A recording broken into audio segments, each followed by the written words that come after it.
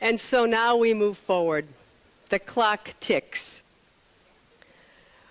Michael Rosbash is the Peter Gruber Professor of Neuroscience at Brandeis University, an investigator at the Howard Hughes Medical Institute. He's a geneticist, molecular biologist, and a chronobiologist. He received his doctoral degree in 1970 at the Massachusetts Institute of Technology in Cambridge under Sheldon Penman. Subsequently, he spent 3 years on a postdoctoral fellowship in genetics at the University of Edinburgh. Since 1974, he's been on the faculty at Brandeis University at Waltham, where he's collaborated, as you heard, with Jeffrey Hall and investigated the genetic influences on circadian rhythms of the internal biological clock. Michael Rosbash is a member of the U.S. National Academy of Sciences. In more recent years, he has been working on the brain neuronal aspects of circadian rhythms. I would like to ask you all to join me in welcoming Professor Rosbash to the stage, where he will deliver his 2017 Nobel Prize lecture entitled The Circadian Clock, Transcriptional Feedback and the Regulation of Gene Expression. Welcome.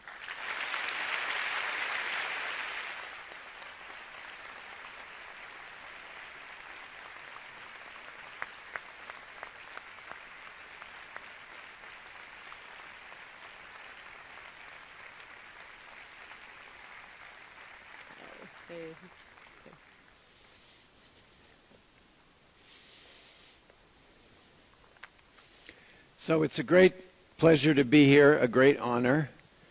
This whole business since the 2nd of October at 5:10 in the morning Boston time has left me virtually speechless.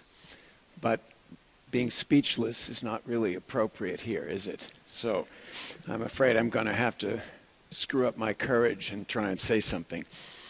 So let me begin by trying to give you a little introduction to circadian rhythms. And first, as I like to do, to not forget this, I want to thank my current lab for the work they're currently doing, which I'll try and allude to at the end if I have a moment. Pay attention to the time here.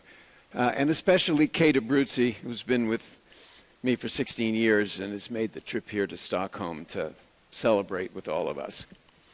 And so circadian rhythms is a biochemical, as the slide says, physiological and behavioral adaptation to the rotation of the Earth.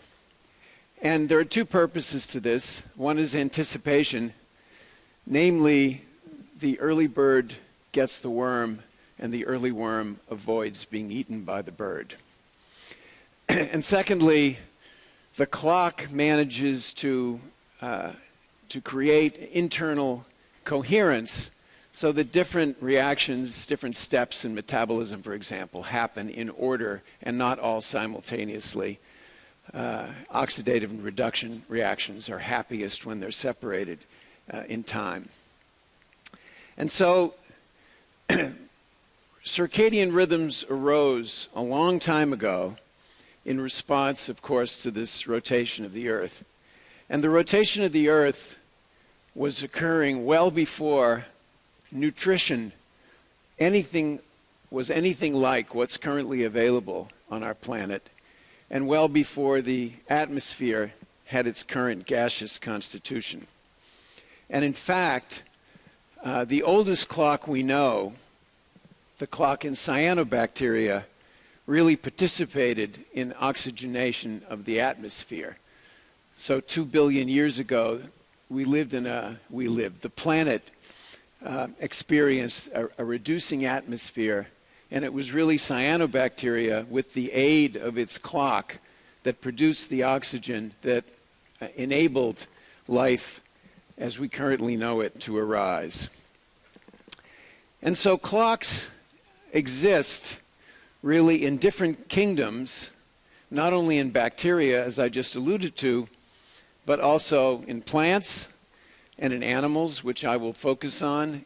And it's likely that these clocks arose independently because there's very little evidence of a relationship, especially between the cyanobacterial clock and animal clocks, and probably even the plant clocks arose independently. So this is such a powerful contribution to fitness that it arose in these independent lines. And so a simple systems view of circadian clocks, a so-called skinogram named after Arnold Eskin, one of the early pioneers in the field, is illustrated here. And it simply demonstrates the fact that there are input signals, principally light, also temperature, which entrain the clock. The clock does not run exactly at 24 hours. Our endogenous period in humans, for example, is about 12 to 15 minutes long. And it's light every day, which resets our clock back to 24 hours. Those are the input signals. And then there are outputs, all kinds of things that we measure, we commonly measure, so-called the hands of the clock, which of course are not the clock itself. The clock are the gears inside, and the hands simply respond at various points to the clock itself. And it's really the nature of the pacemaker, the nature of the timekeeper, which is the focus of this lecture, in fact, the focus of this prize. And as Jeff alluded to, the beginning of this problem, certainly the beginning for us, not the beginning of all circadian work, but the modern beginning is really due to Konopka and Benzer, shown here on the bottom right, not at the beginning when Ron was a student in his lab, but much later in an interview. And these two people, and it was really Konopka who brought the circadian problem to Seymour. Konopka was interested as an undergraduate in circadian rhythms, and he suggested, as Jeff indicated, why don't we apply this genetic expertise to this biological problem in Drosophila. And they isolated 3 alleles of this gene they named period, and those 3 alleles either eliminated rhythms altogether. There was a short period variant and a long period variant, the so-called per 0 allele, per S for short, and per L for long. And remarkably, these alleles, these variants, had exactly the same effect on 2 completely different rhythmic phenomena, namely emergence of the adult from the pupal case, shown on your left, or locomotor activity rhythms, the running around of the fruit fly's activity rest cycle. Now we know their sleep-wake cycle, which were either absent, short, or long, exactly as one might have anticipated from the eclosion rhythms. So this was a magnificent contribution, and for those of you who chase high-profile papers, and perhaps this is a different angle on Jeff's Ed Lewis story, in the first decade after this paper was published, it had 10 citations. So the high-profile papers are not necessarily the ones which have staying power. And so at Brandeis, Jeff and my lab got together, and independently Mike Young's lab at Rockefeller, to clone this gene in the early days of recombinant DNA. And this is a picture of the group that did this: Will Zering, Tony James, the guy in the middle is Jeff Hall, Pranita Reddy, that's me, believe it or not, and Dave Wheeler. And so it was that group, and in fact, an additional group of people in my lab who I'm going to focus on. There were also people in Jeff's lab, but I want to sort of make sure that I acknowledge the people in my lab who contributed to this. Praneet I already mentioned, Chang Yu, Xin Lo, and Yoav Sitri, who unfortunately passed away.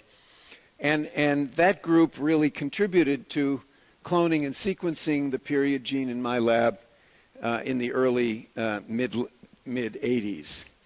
And the outcome was that this was a pioneer protein.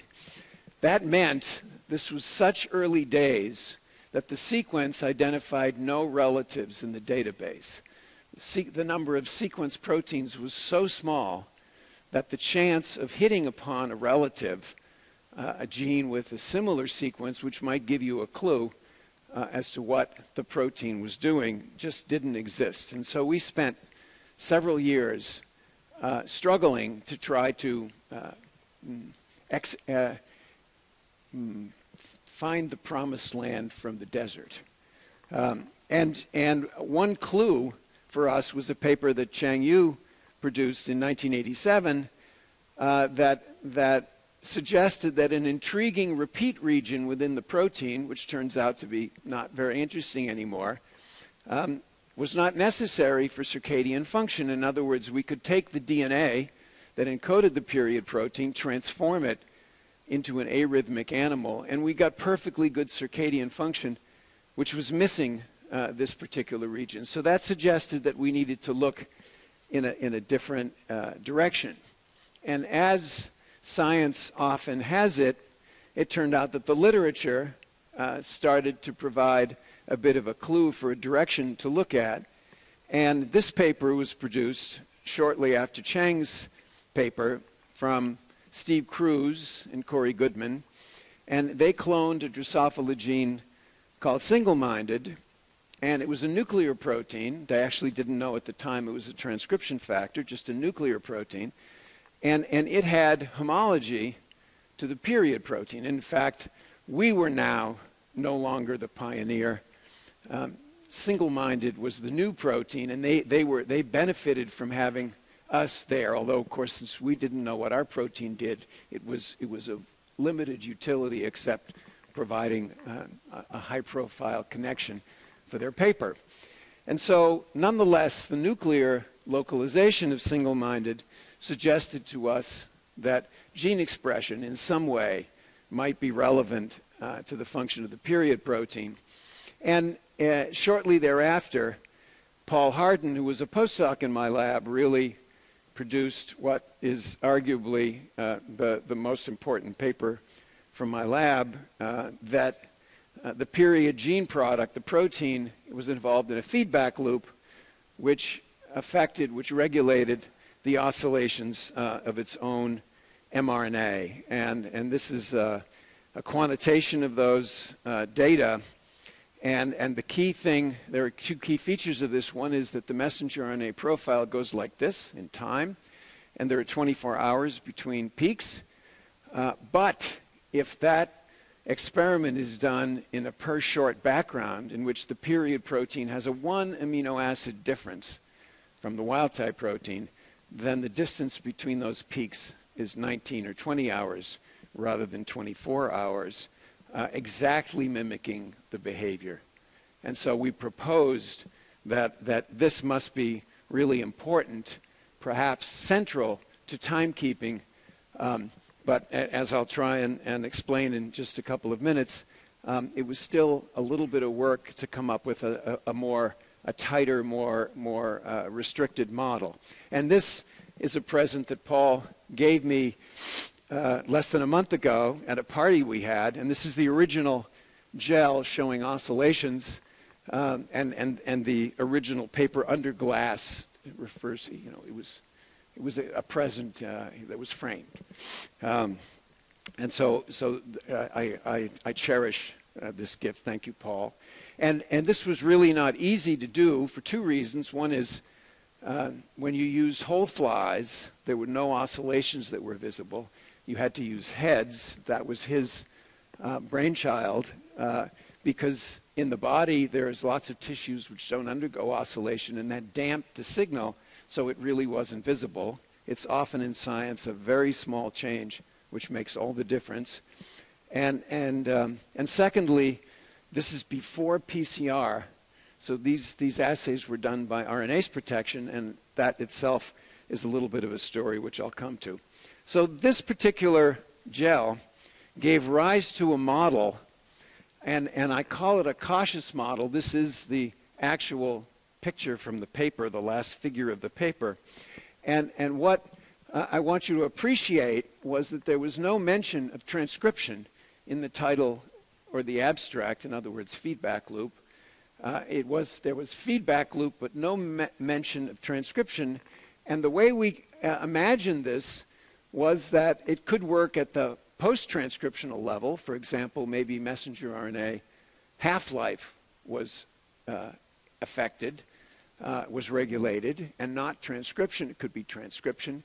And moreover, it could be indirect. In other words, the period protein could affect these things directly, but perhaps the period protein affects another protein, which is actually the direct regulator, or most indirect, if you will, is that the period protein could influence behavior, which could in fact feedback and affect the molecular oscillations. In other words, behavior would actually be upstream as opposed to downstream of the molecular oscillations. So we were very conservative about this. And it turned out that over the next 2 or 3 years, that there were 4 papers that my lab produced, the first of which was really also Paul's work, which cemented the feedback loop model and emphasized transcription. So this first paper in PNAS, and an interesting aside is we really had trouble publishing this paper because everyone assumed this was transcription, and my lab worked on post-transcriptional regulation in yeast, half of my lab, and so I was well aware that this was not a slam dunk. This was not for sure to be transcriptional.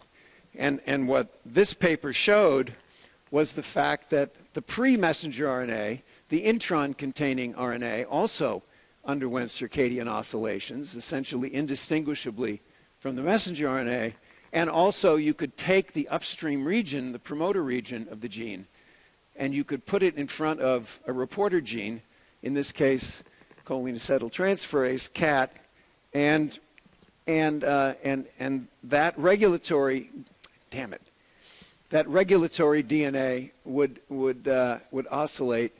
That reporter RNA would oscillate in exactly the same way as the per RNA. So all you needed was the upstream DNA, really indicating that this was very likely to be transcription.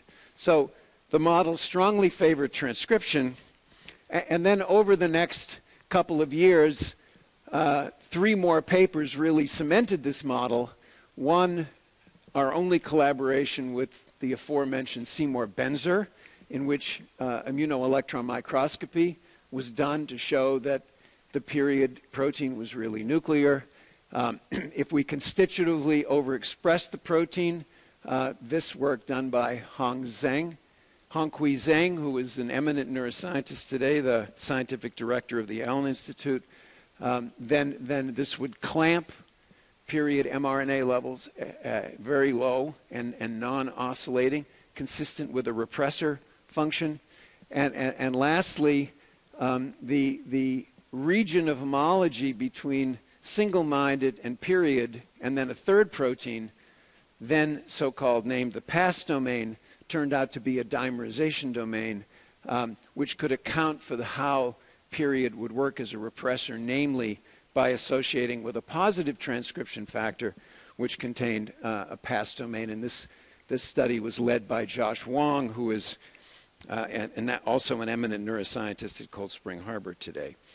So that really led us to the negative feedback loop model at the level of transcription. And I should say at this time, or shortly before this time, I won a bet from Mike Young, a dinner for the 4 of us, their wives, that gene expression would be the focus of the function of the protein, and he paid his debt, and we had a lovely dinner. And so mammals entered the story at this time when Joe Takahashi and his colleagues initiated and carried out a really heroic genetic screen in mice, in some ways encompassing the original Konopka and Benzer work, plus the cloning and the rescuing and the sequencing of the protein, and came up with a mutant which affected circadian rhythms very dramatically.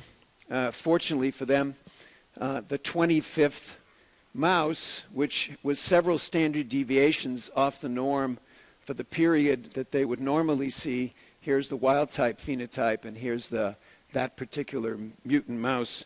And of course, they named that mouse, they named that gene clock, and it turned out to be a Pas-containing transcription factor, which plays a role in this story. And at the same time, in my lab, Ravi Alada, who's here, and Joan Rudala were involved in a lengthy genetic screen to try to find other circadian mutants. And we knew about the remarkable work in the Young lab, and we didn't want to duplicate what they were doing, looking for period-altered mutations. So we actually looked at arrhythmic mutations, and it turns out that arrhythmic mutations are very easy to find. We had more than 40 of them, but they're very hard to sort out, to distinguish interesting ones from uninteresting ones. And so we devised a subscreen, and the subscreen for these mutants was to look at which of the strains had non-cycling and very low period and timeless levels. The idea being that if we had hit upon the positive transcription factor we were looking for, the X in our diagram, then there should be no cycling and low levels. And in fact, we only found three mutant strains which met that criterion, and 2 of those turned out to be alleles of cycle, or BMAL, the ortholog in mammals, and 1 of them turned out to be an allele of clock. So in fact, we had closed the circle, if you like, and managed to identify the positive transcription factor, the heterodimer that drives period and timeless, which then represses clock and cycle, and it turns out 3 of the same 4 proteins function in the same way in mammals. And so this is really conserved in the 550 million years or so of evolution since flies and mammals diverged, clearly present in the common ancestor that lived long ago. And of course, I'm focusing on transcriptional regulation, but there's a whole world of post-transcriptional regulation that Mike will allude to. For example, the function of timeless and double time genes that were isolated in his lab. So this is now a common theme, as you've already heard, among circadian oscillators, Neurospora plants, mice, where an activator gives rise to the synthesis of a repressor, which then increases in concentration, and then that repressor feeds back in the nucleus, interacts with the activator, turns off synthesis of the repressor, the proteins, the messenger RNAs and proteins decay away, and the whole system starts again then. So I just mentioned very briefly something contemporary just to show that this particular aspect of investigation is not over. This is a ChIP-seq profile for the active scientists who might be interested in the audience. This is a 6-time time course from the morning and then throughout the day to the evening. And this is the association of timeless or period with the upstream region of the DNA, with the so-called E boxes. This is when the repressors associate. And the black arrows indicate the time at which clock, or the positive factor, associates with these same regions. And of course, not surprisingly, there's a delay between the association of the activator and the subsequent association of the repressors, so the repressors build up and then associate to turn off transcription. And it turns out to be quite interesting that the profile, if one does exactly the same kind of assay, but in this case actually tries to identify the proteins by mass spectrometry that are associated with the clock site complex on chromatin, that there's a much more discrete association of period and timeless at the time of maximum repression. In other words, by ChIP-seq, the proteins associate continuously, whereas by mass spec, there's a much more discrete feature of association. And so there's something that's very different that happens at a very particular time on chromatin that's associated with this repression step. And this is only to say a word about this particular kind of assay. And so beyond the feedback loop, I just will say a word about the fact that we and others have tried to address the notion of how much oscillation is there really. And in a paper that we published in 2001, we made two findings. One is that there are a large number of cycling RNAs in fly heads, much beyond this very constrained small feedback loop. And secondly, that none of this oscillation, none of these cycling RNAs happen without a functional clock-cyc complex. So in other words, the small feedback loop really does sit at the top of a hierarchy, which gives rise to a large number of oscillating transcripts. And of course, the current view, the way to put this together and create a cartoon to rationalize this, if you like, is the fact that this small feedback loop here, which governs timing, there are a few more, a small or perhaps not so small number of direct target genes. Those direct target genes include other transcription factors, and those other transcription factors lead to the oscillation of secondary target genes and output functions. And it's really this idea, coupled with the fact that there are in mammals, flies as well, there really are clocks in all tissues of the body, not only the brain, but liver, kidney, the adrenal gland, pancreas, skin, lung, heart, etc. And it's really the fact that clocks are present everywhere. I think Uli Schibler gets the lion's share of the credit for really pointing out, doing a seminal experiment to indicate that this is the case. And the combination of the large number of cyclers indirectly produced from the feedback loop, plus the many tissues in which this occurs, gives rise to the fact that in the entire mammalian organism, more than 50% of all gene expression is under circadian control. So in other words, in excess of half of the 25,000 genes that we manufacture are governed by the circadian clock. And it's, of course, because of that feature that this picture makes really some sense. The fact that all kinds of phenomena that we're interested in, including sleep, which you'll hear about from Mike Young, and metabolism, and all sorts of other things, are really under the control of the circadian clock.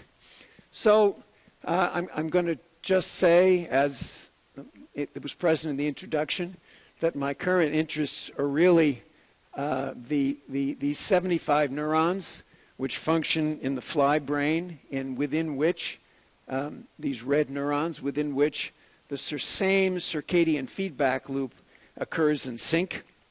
And the question that we're quite focused on is, how do those neurons give rise to this very complicated behavioral profile that's characteristic of Drosophila and many other insects, namely a morning peak of activity, a siesta in the middle of the day. As Jeff indicated, these fruit flies are very smart. a peak of activity in the evening, and then sleep at night. And that whole profile is really controlled by those 75 neurons. And I've also become a pseudo neuroscientist, and so we're quite interested in how to assay firing patterns of discrete neurons in wake behaving flies. So flies that are running around and doing all kinds of behavior, how can you really assay the firing patterns of flies under those non-constrained conditions, and firing patterns of very discrete subsets of neurons. So I think I will turn in the last couple of minutes to a couple of philosophical points and try to address this question: why am I receiving this awesome prize, and what did I actually contribute? So that's, as Jeff told you about, it's the AIs which really do the work, and a PI who is ever so slightly introspective asks himself this question from time to time, and especially at times like this. So I am persistent. That's for sure. That is a characteristic of mine. I worked for many years on yeast post-transcriptional regulation, and that yeast lab, of course, I didn't have two labs. I had one lab with two themes, and the people were all intermingled. And so knowing about nucleic acids really helped our work, both experimentally, as I alluded to from this RNase protection experiment of Paul Hardin's, and also my training. The fact is that circadian rhythms had been dominated by neuroscience, and neuroscientists are interested in things that happen at the millisecond level or even sub-millisecond. But this didn't make any sense for phenomena which operates on a 24-hour time scale. But the half-lives of RNA and proteins does make sense. And it was with that knowledge that some of this work was done. And then, of course, I was smart enough to stay out of the way of talented people and let them make progress. So there's a lot of luck and good fortune that goes into work, that goes into life. My attaché this week, if you can believe it, is named Per. So I when he introduced himself, I said that I lead a charmed life. This could not possibly really happen to me. That is the nickname of the gene, of course, that we worked on. So more substantively, so I came to Brandeis and I encountered genetics. I was not a geneticist before I came to Brandeis, and Jeff was one feature, but only one of several people at Brandeis who were interested in genetics. Recombinant DNA came around just at the right time for our career. This was a perfect storm. I think for those of you who like movies, and Jeff introduced this metaphor, I could say that recombinant DNA was our Ingrid Bergman, and to quote from Casablanca, of all the gin joints and all the towns and all the world, she walked into ours.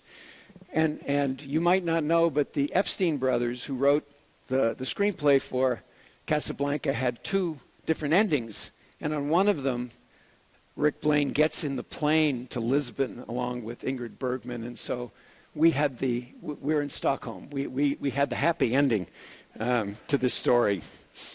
And so I also, the feedback loop was correct in general. That was not for sure. Tons of cycling RNAs. Most of animal physiology is under our control. Who knew? Who knew that's how it would come out? I was fortunate to be funded by remarkable, far-sighted organizations, HHMI and NIH. My university is a wonderful meritocracy. Those funding agencies are meritocracies, and my environment was great.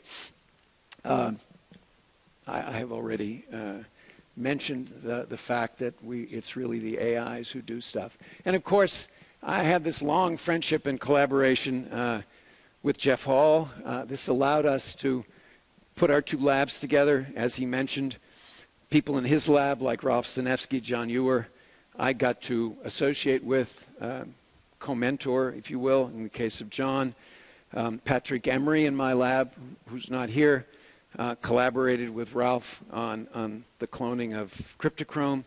So, and then of course, this had an element, a strong element of personal friendship. We have strong personality differences, Jeff and I should say, but we embrace those differences. I think it was really an asset to our work, and certainly enriched me personally.